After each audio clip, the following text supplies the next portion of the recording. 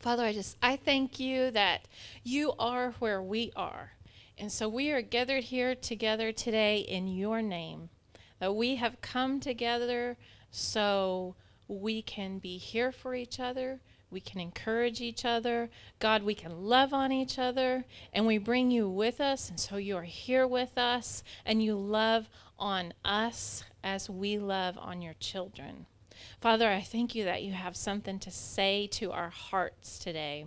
God, that this word, I believe, is something that you are speaking to each and every heart that sits in this building and that listens to this message, that you are whispering in our ears, there's more for me. There's more for me. God, may we hear it. May we hear it, Father. May we hear it. I want you to repeat after me. My ears are open. My heart is open. I will hear the word of the Lord. And there is more for me. Amen. Amen. You know, I've been listening to my fellow ministers here lately, and I hear Minister Marcia talking about a move of God that he's saying, make room for me. Make room for me to do what it is that I want to do in your life and in this place.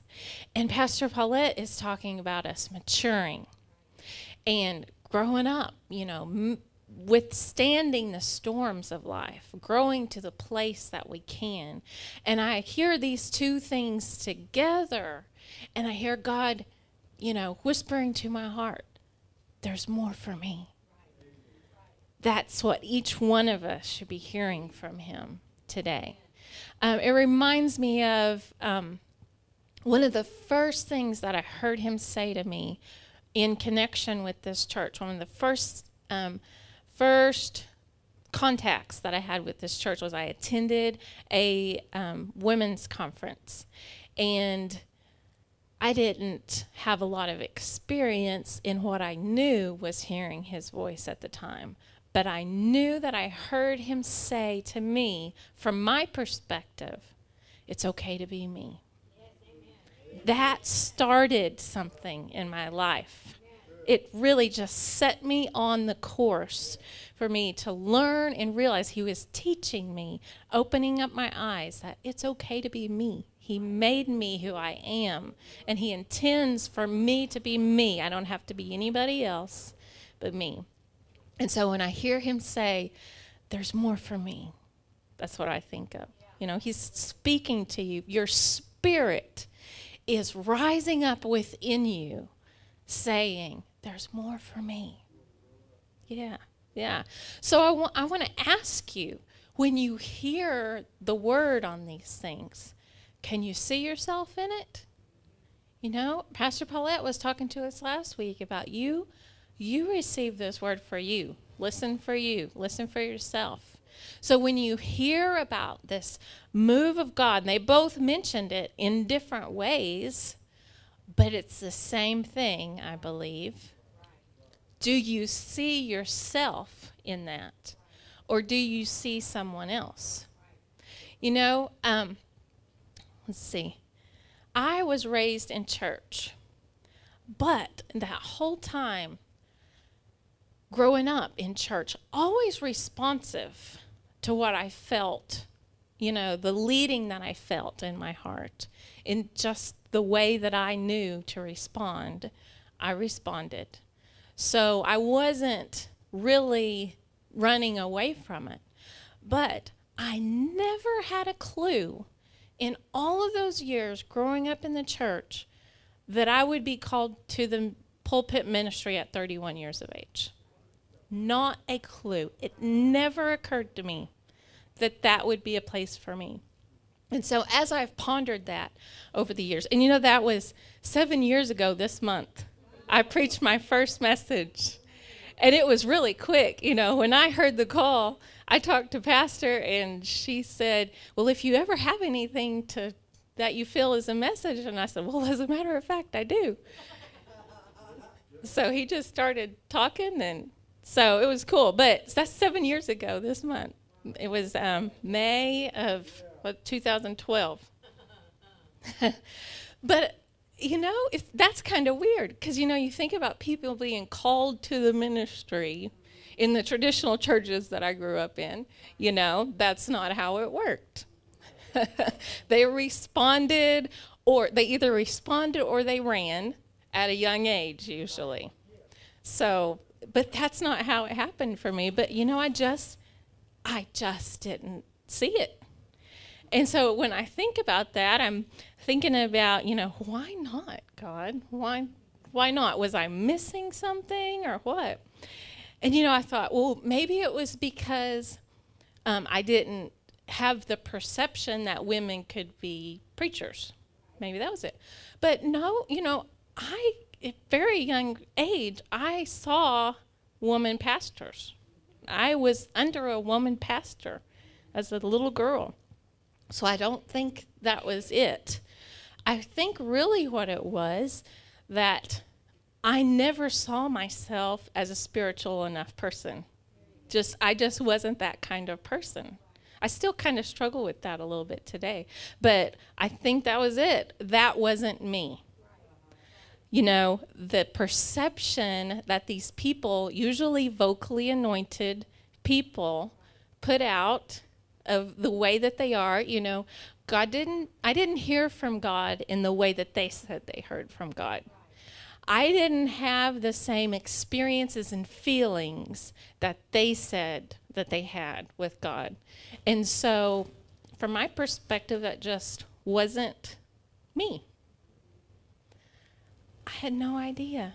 There's more for me, right? So do you see yourself in these things? When we talk about how God has great things to do in your life, how you are the Word of God revealed on this earth, that you are living in the kingdom of God. It's here and now, and we're living it out. There is a maturity. There is a strength. There's a joy that's going to bring you through the difficult parts of life. There is a working of the Holy Spirit that He wants to do. Can you see yourself in these things? I want you to hear, there's more for me. I had no clue about that until it was spoken into my life. Brian and I were just us in the vehicle coming home from Tulsa or something like that one night, and we were talking about church stuff. It was just Pastor Paulette up here at the time, and she was tired. And so we were talking about, what's next? What do we see? What can be done? And he said, I can see you doing this. And it was a pivotal moment for me.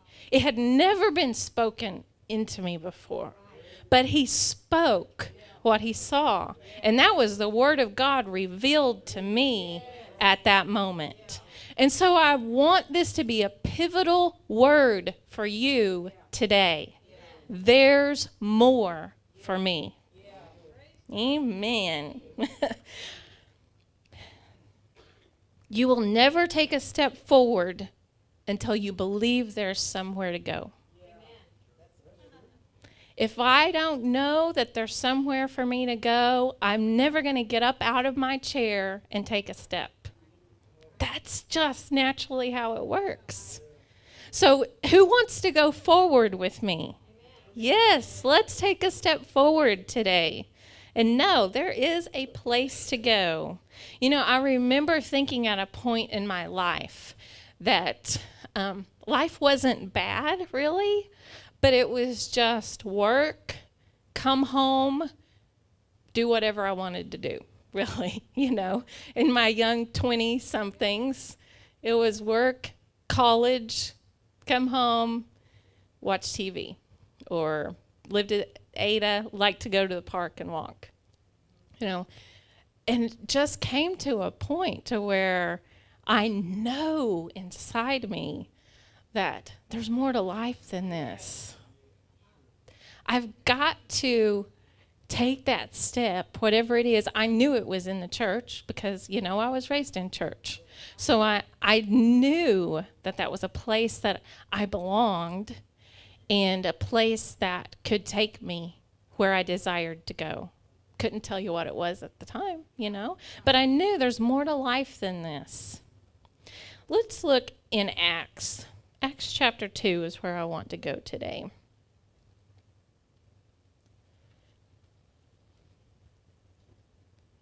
At this place, we are looking at a group of people that it's time for them to take that next step. It is time, God says, that his will would be lived out on the earth, right? We're looking at the group of disciples and followers of Jesus after his ascension. So he told them, I want you to go and wait, and you're going to be prepared there as you wait. And in Acts chapter 2, starting verse 1, it says, when the day of Pentecost arrived, they were all together in one place. Acts chapter 1 tells us that that was about 120 people.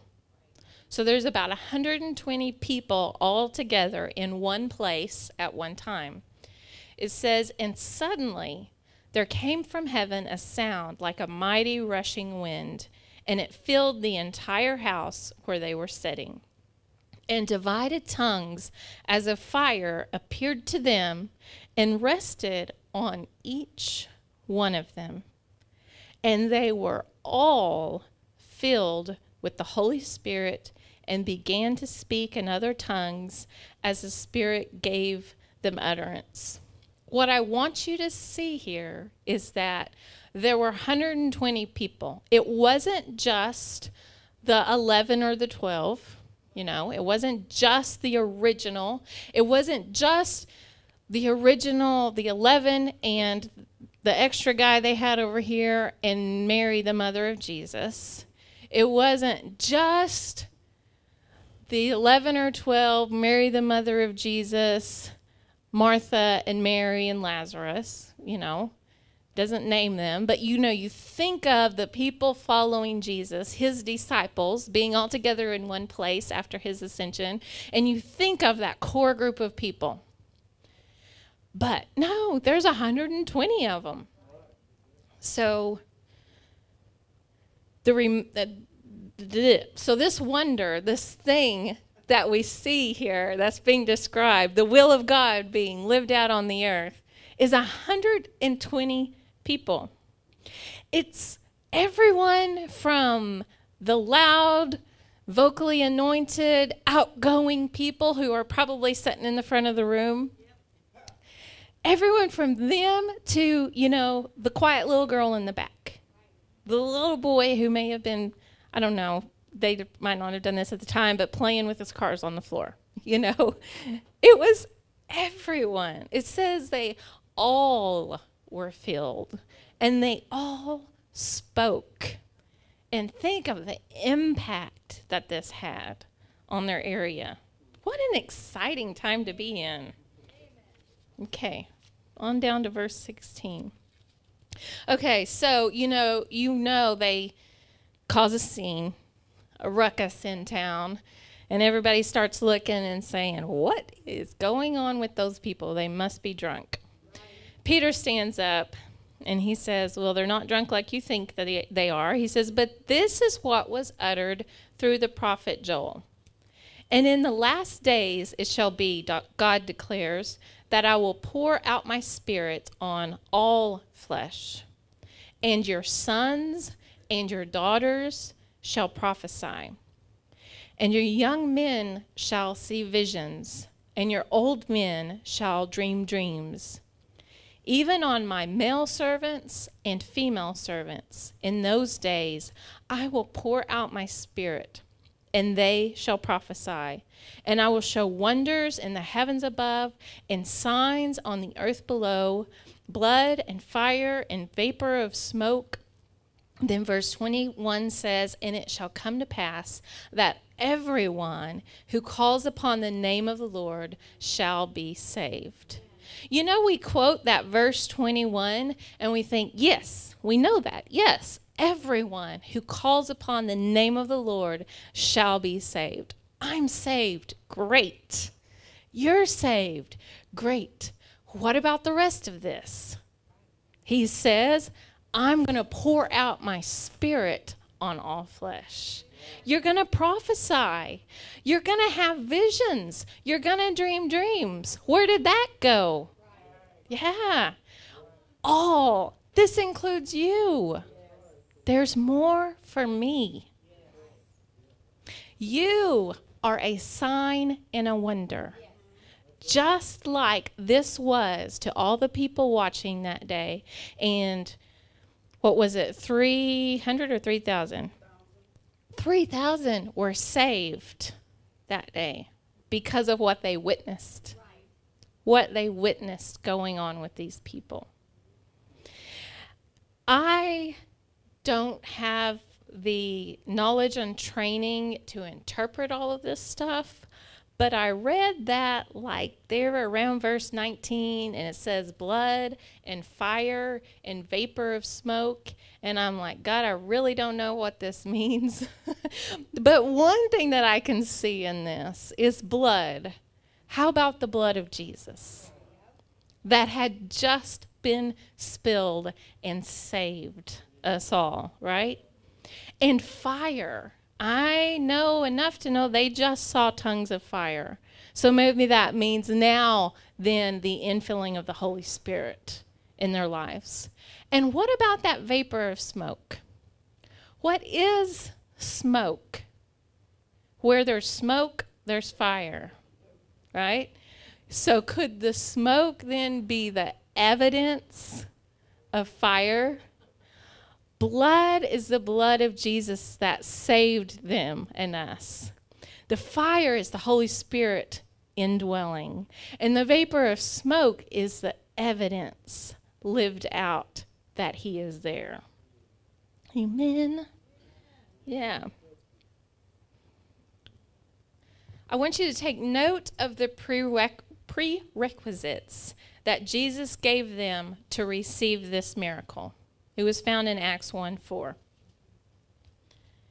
It says, and while staying with them, he ordered them not to depart from Jerusalem, but to wait for the promise of the Father, which he said, you heard from me.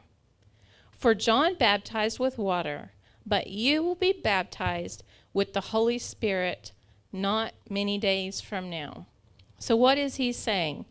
He's saying stay where you are, wait. So they had to obey. I'm sure they were ready to go on home. You know, this show's done. Don't really know what's coming next, so I'm going to go home and, you know, hug my family and eat and rest, and we'll see what happens next. If nothing happens by Monday morning, I'm going to go back to work. But so no, he's saying, I want you to stay here and wait for the promise. So they had to be obedient to what he said. And then he said, you heard. You have heard the word. You know this in your heart, even though you don't know what it looks like yet. You know it. You heard it from me, and you will be filled. Yeah. So the prerequisites here are hear and obey, right? And you will be. This is more of, you know, they had no idea. We think of living a good Christian life in order to receive his gifts, live out his callings, serve him, do what he wants us to do as some big complicated thing. You know, I have to do this and this and this, and I'll have all my ducks in a row so I can live through this next thing that's going to happen to me. No, they had no clue what they were doing. They had been following this man around for years now, and they still didn't know. They heard him talk a lot, but they didn't have the privilege of the indwelling of the Holy Spirit that teaches us today. So I totally get why they didn't know, okay? But he's telling them, all you got to do, guys, is wait right here. Something's coming. I know you don't know, because then they started asking about, okay, so when's the kingdom going to be revealed? Okay, when are you going to come and take over this place? Because we're suffering here. That's kind of what we do today. When are you going to take me out of this situation? No matter what you name it, some name it one thing, some name it another, but we all want out of whatever's difficult. So, where was I going?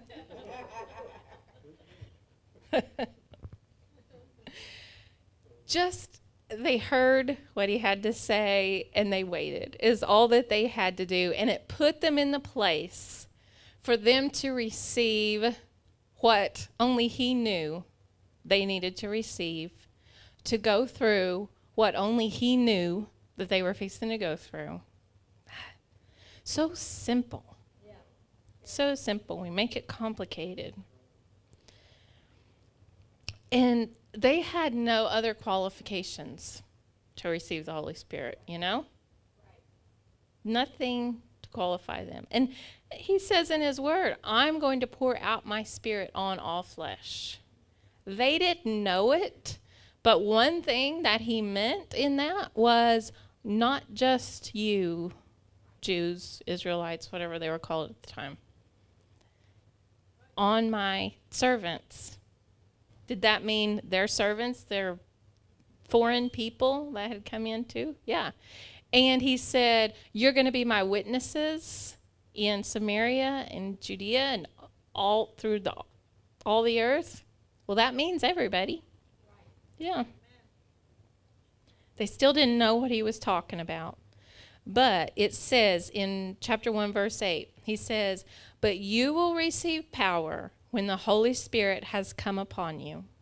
And you will be my witnesses in Jerusalem and in all Judea and Samaria and to the end of the earth. So what he's saying here is, guys, you really don't know what you're talking about. But here's the one thing. You will receive power and you will be my witnesses. That's the truth that I need you to know right now. Forget about all of this other stuff. And so to me, this right here, in my mind, brings together these two aspects that Minister Marcia and Pastor Paulette are talking about here recently. And Pastor's going to be continuing that, I think, next week. But this brings together these two personalities, almost, really. This verse right here, he says, you will receive power when the Holy Spirit has come upon you, and you will be my witnesses. The power is from the Holy Spirit. Yes, you will experience something. It's going to be different for everybody. Our experiences with the power of God are mostly different because we're different. We experience God in different ways. We hear him through our own filters. We have our own pasts and knowledge and everything else that makes us up. And so he is so good to speak to you and minister to you in the way that is customized wholly to you. He knows exactly what you need. There's so many things that I could list off, very specific, very personal experiences that I've had with God. Dreams, visions, healings, prophecies, all of these things that you think about when you think about the working of the Holy Spirit, the supernatural gifts, the manifestation of the Holy Spirit. I believe that God is real. The Holy Spirit is real. He's a person.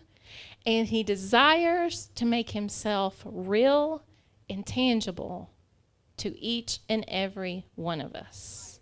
These things that I said I could list, they are things that remind me that my God is real, that he's really here with me, and that he really cares about me, that I am significant enough that he would talk to me. Yeah? Yeah. He's very loving, and he's a gentleman, and he's not going to do anything with you that's not going to benefit you in a positive way. And you know, those times that I have experienced with him are times that were and they are still very powerful moments in my life.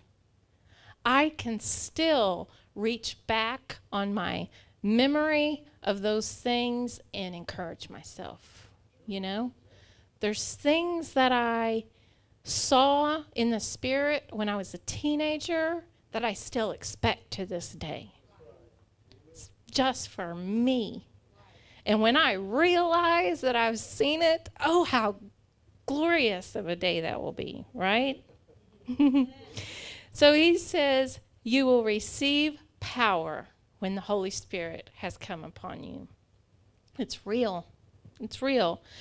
You know, this thing that went on in Acts chapter 2, if we were to witness that today, we'd probably think the same thing those heathens were thinking. What's wrong with them?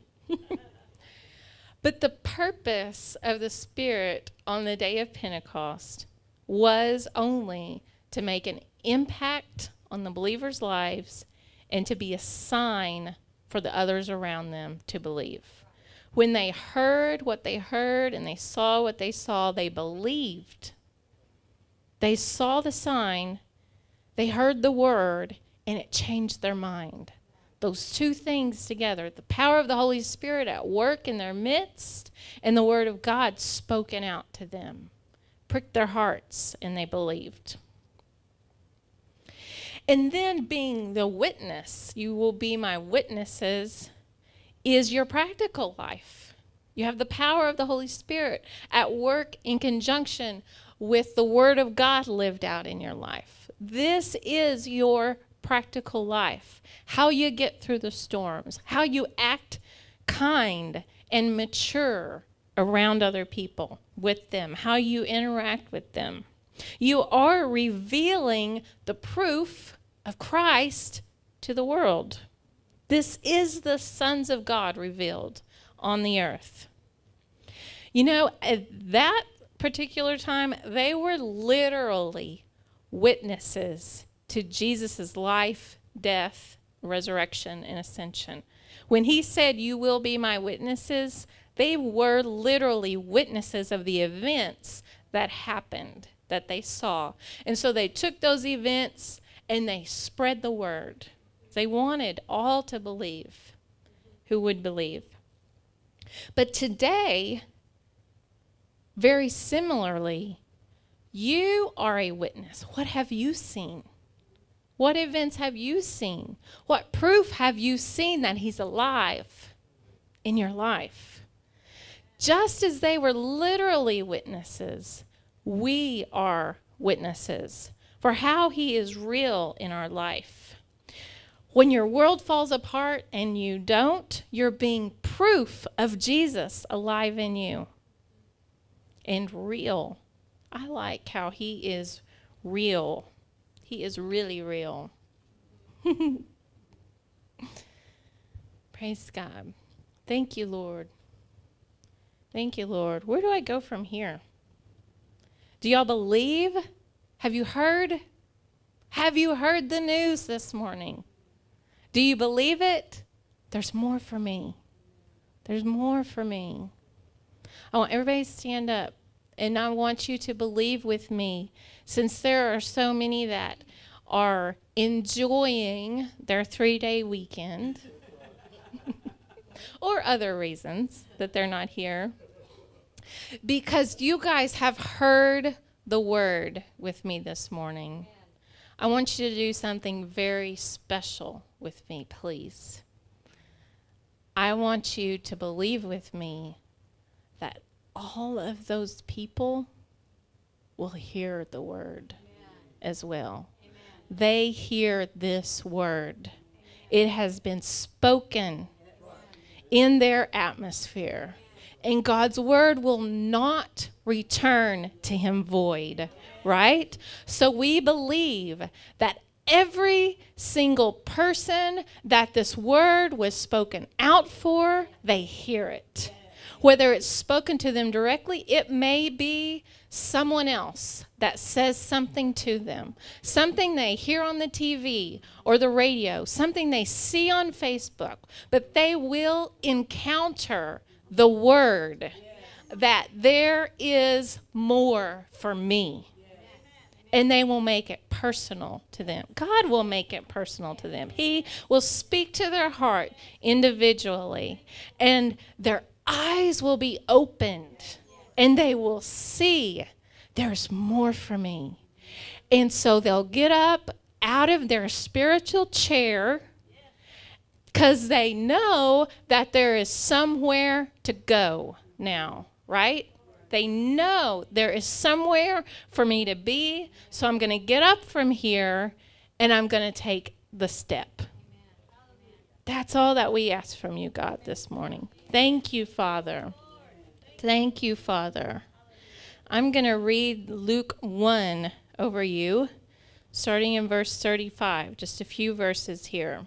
I speak it over everyone in attendance here, everyone listening, and everyone that is represented at Cornerstone. It says, this is Mary we're talking about. It says, and the angel said to her, the Holy Spirit will come upon you, and the power of the Most High will overshadow you.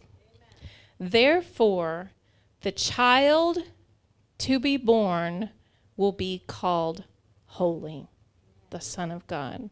Minister Marcia said that we are pregnant, right? Do you believe it? And behold, your relative Elizabeth in her old age has also conceived a son. Father, thank you for the work that you are doing around the world. And this is the 6th month with her who was called barren. For nothing will be impossible with God. And Mary said, behold, I am the servant of the Lord. Let it be to me according to your word. Thank you for your word, Father. We praise you for the intention that you have over our lives, for what you accomplished fully in the spiritual realm at Calvary. You are making happen in our lives today. Thank you for your good, loving intentions over us. Lord, we hear your word today, and we agree with you. There's more for me. So we get up and we take a step, and you will lead us in the direction you will have us go. Thank you, Father God. Everybody say, amen. Amen.